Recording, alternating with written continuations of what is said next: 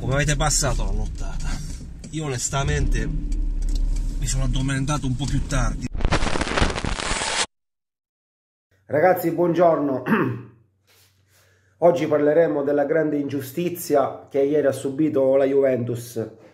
Come sempre in Italia paga sempre uno, la Juventus. Tutti gli altri sono tutti innocenti, tutti santi, tutti onesti.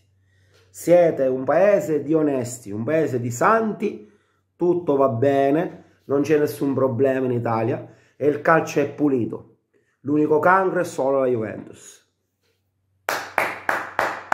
Bravissimo.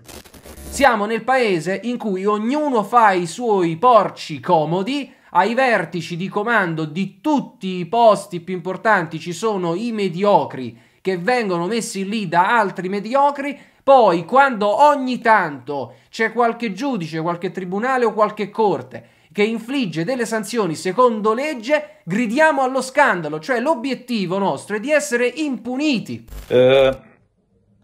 Io ritengo davvero che questa sentenza sia stata di natura politica, perché proprio analizzando il tema plusvalenze non si può minimamente pensare che solamente la Juventus abbia portato avanti un certo tipo di canovaccio e magari abbia fatto degli errori, in quanto per generare una plusvalenza ci deve essere anche, se si parla di scambi, un'altra società coinvolta.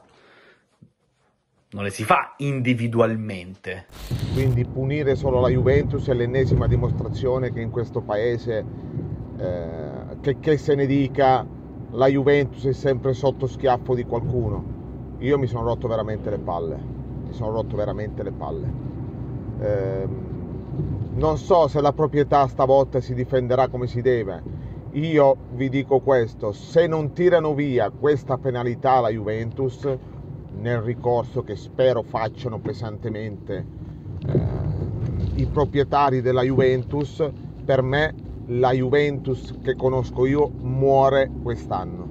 La colpa purtroppo di questa situazione, ragazzi, parliamoci chiaro, la colpa di questa situazione è di John Elkann, che subito, immediatamente non ha capito la situazione, non l'ha voluto capire, non lo so. Ed è arrivato ora poi a questo punto, perché lui poi quando deve fare piazza pulita, quando poi lui deve ripulire la società, lui conosce soltanto un sistema, pum, in Serie B, e si ripulisce tutto. Lui purtroppo non è che ha la lungimiranza di capire che qui si sta sbagliando, si sta iniziando a zoppicare, quindi interveniamo subito. No, non lo capisce. Lui se non sbatte il muso di fronte contro la parete non ci arriva, se non si spacca la testa non ci arriva. Volete fare le cose? Fatele, ma fatele bene, fatele bene. Non dovete punirne uno per non educarne 100, perché gli altri 100 poi non verranno mai educati. Voglio sapere come mai squadre indebitate, si sono indebitati pure i piatti che hanno in casa che non vengono controllati. Le voglio sapere queste cose. Dovete indagare su tutto. E allora avrete la stima, allora avrete il rispetto, ma indagate su tutto.